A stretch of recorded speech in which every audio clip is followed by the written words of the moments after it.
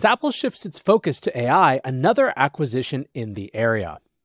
Welcome back to the AI Breakdown. Apple has been a laggard in the AI arms race that has engulfed big tech over the last year and a half, but that seems to all be changing. Today we're going to talk about a new acquisition from the company first reported by Bloomberg, and then we're going to check in to see what the state of what we know about Apple's AI efforts is.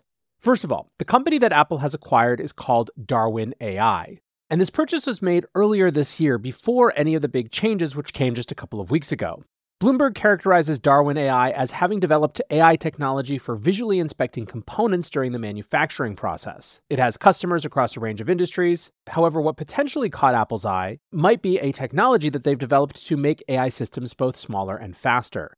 An Intel blog from back in 2020 describes some of what they were working on. They write, "As a student pursuing a doctorate in systems design engineering at the University of Waterloo, Alexander Wang didn't have enough money for the hardware he needed to run his experiments in computer vision. So he invented a technique to make neural network models smaller and faster. Said Darwin AI's CEO Sheldon Fernandez, "We build up a very sophisticated understanding of a neural network, and then we use AI a second time to generate a new family of neural networks that's as good as the original, a lot smaller, and can be explained." One of the examples they gave, an automotive customer of Darwin AI, was troubleshooting an automated vehicle with a strange tendency to turn left when the sky was a particular shade of purple. Darwin AI's solution, which it calls generative synthesis, helped the team recognize how the vehicle's behavior was affected by training for certain turning scenarios that had been conducted in the Nevada desert, coincidentally when the sky was that purple hue. Now, when you take Darwin in that light, all of a sudden this acquisition starts to make a lot more sense. A big part of the presumption last year when Apple wasn't diving into AI was that part of the reason might be the company's preference for running software on device rather than relying on the cloud. Companies like Google, Amazon, and Microsoft are, of course, all competing for cloud business, but for both privacy and performance reasons, Apple likes to do things on your mobile phone, in your laptop. There has been a steady push, not just from Apple, but from others as well, to make AI models that can actually run on device without relying on the cloud, and to the extent that Darwin AI helps that process, you can see how they would become a valuable acquisition. Alexander Wang, who's the AI researcher from the University of Waterloo that we were just discussing, joined Apple as a director in the AI group as part of the deal. When asked about the deal, an Apple representative said only that it, quote, buys smaller technology companies from time to time.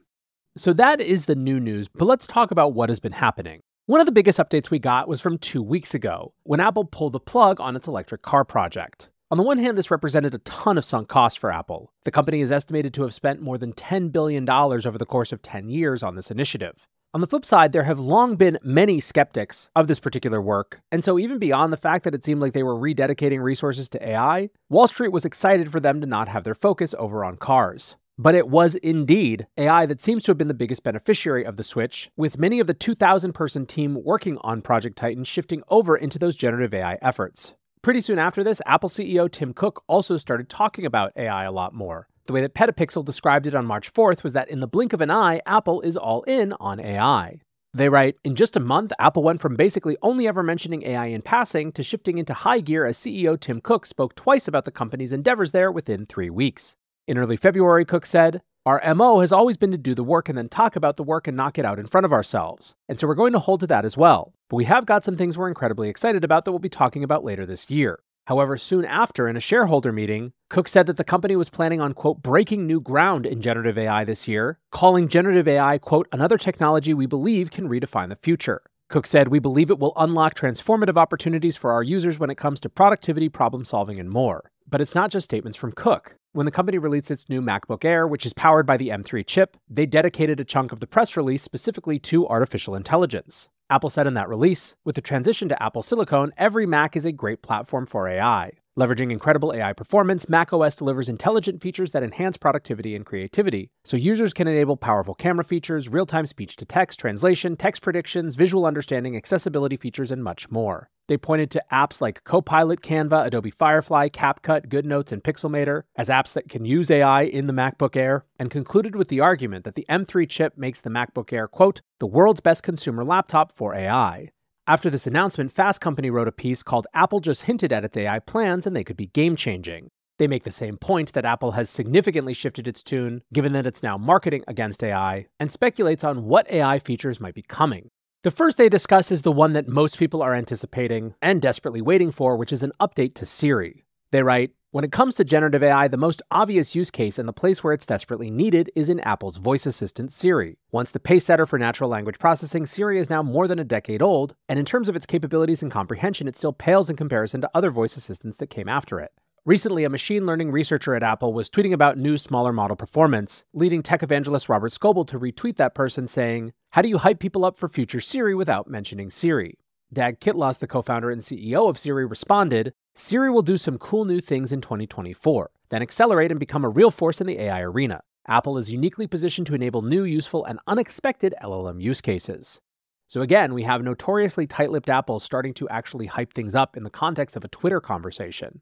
Other ideas about what might be coming include, as Fast Company writes, system-wide textual generative AI could be used to summarize documents, emails, and long text messages. They point to Apple Photos and iMovie that could be updated for AI. But the big one, they say, is the idea of a chatbot that lives on the device, not in the cloud. They write, "If Apple's publicly available paper is any indication, the company may be further along than its competitors when it comes to finding ways for our everyday devices to run these complex AI tools locally." Apple's paper states, "We believe as LLMs continue to grow in size and complexity, approaches like this work will be essential for harnessing their full potential." They conclude, "If Apple can enter the AI arms race while delivering unrivaled privacy and speed due to its chatbot and other advanced AI tools living on a user's device, it will give the company a giant leg up over its competitors, something they likely won't be able to match due to most Android phones and Windows PCs lacking chips that can equal the power of the iPhone A17 series or the Max M3 series." Right now, we are still mostly in a mode of guessing. What's clear is that Apple has shifted its focus, its attention, and frankly, that they have the resources to compete here, even if they're a little bit slower out of the gate. Certainly, I will be listening to every rumor and interesting new bit of news that comes up, and will share them with you here as they become available. For now, however, that is going to do it for the AI Breakdown. Until next time, peace.